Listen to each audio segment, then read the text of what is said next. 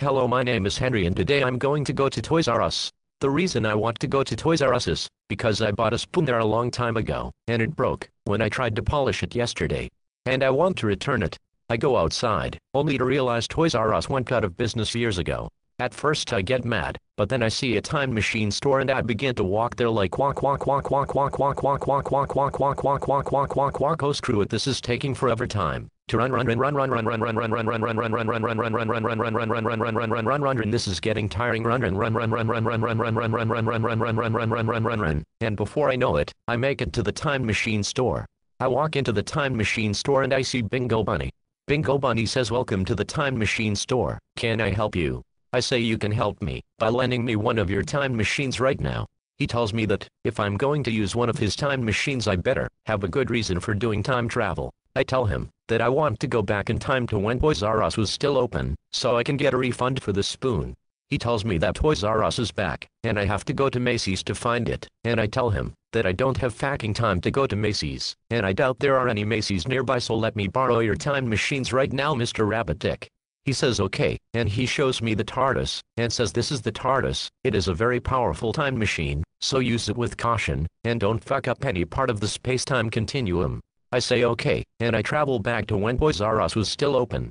I begin to walk into the store when all of a sudden I'm stopped by a huge-ass line of parents with their spoiled brats of children. I begin to wait like, you know what? Fuck it. This cannot wait. So I start pushing everyone over like push out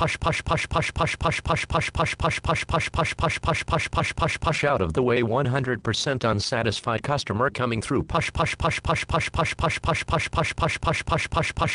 You parents should be ashamed of yourselves for taking your kids to this shitty store.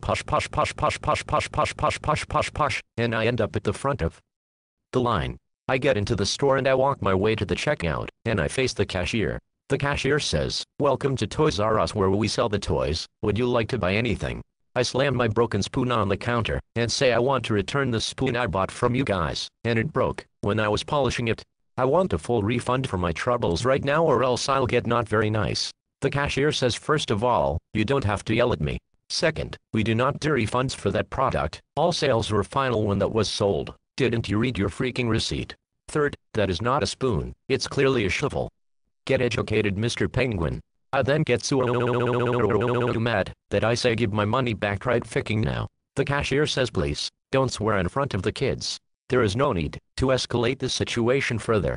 I reply to him by saying, "That's it. If you will not give me my fucking money back, I'll get it back myself." Then I jump behind the counter, and I open the cash register and I take all the money out of it, and I do the same thing with the other cash registers, because I paid the equivalent of what was in those cash registers, which is a lot of money. I don't remember how much exactly, but it was still a lot. The cashier gets the other employees and they tried to stop me from getting my money back, but then the alarm went off, and it sounded like we do.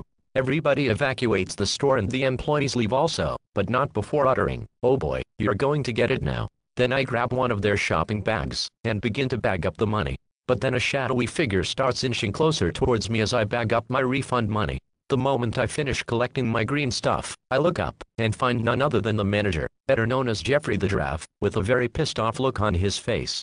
In his traditional managerial-like mannerism, he says, "What the fuck is going on here?" I tell him that I'm getting a refund for my spoon that broke, and he tells me not to steal from the cash registers over a broken shovel. "It's not a shovel," I reply back, "it's a spoon. What kind of shitty business are you running here? If you think customers will buy your cheap shit not expecting them to break, you've got another thing coming your way, Mr. Giraffe." He screams, "How dare you insult my business and steal all of my cash? I'm going to punish you for this." He starts making some toys come to life via his giraffe magical powers.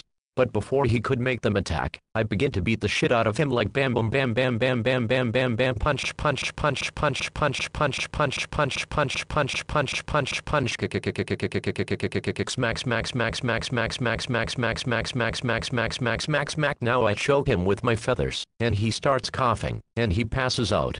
I walk out of the store with all my money, and I travel back to my house knowing that I finally got my money back. I hope you enjoyed my short story. Thanks for watching and goodbye.